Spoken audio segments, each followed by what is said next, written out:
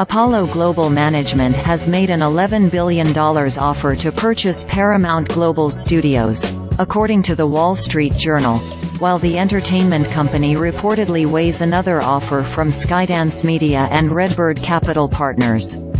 The Apollo deal is reportedly only for Paramount Pictures, the company's storied studio, but Paramount Global also owns CBS Entertainment Group and Paramount Media Network's portfolio of television channels, including MTV and Nickelodeon. Shari Redstone, Paramount Global's controlling shareholder through her family-owned company National Amusements, indicated she would like to sell the entire company, and Skydance Media reportedly made an offer in December.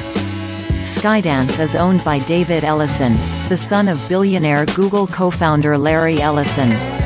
The company reportedly plans to finance the deal with RedBird Capital, but few other details have been revealed since.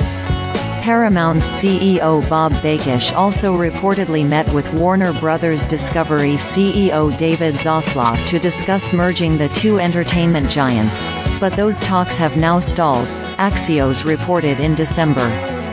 We estimate Marc Rowan, the CEO and co-founder of Apollo, has a net worth of about $6.6 billion. Rowan founded the private equity firm with fellow billionaires Josh Harris and Leon Black in 1990, and the company now manages roughly $600 billion in assets.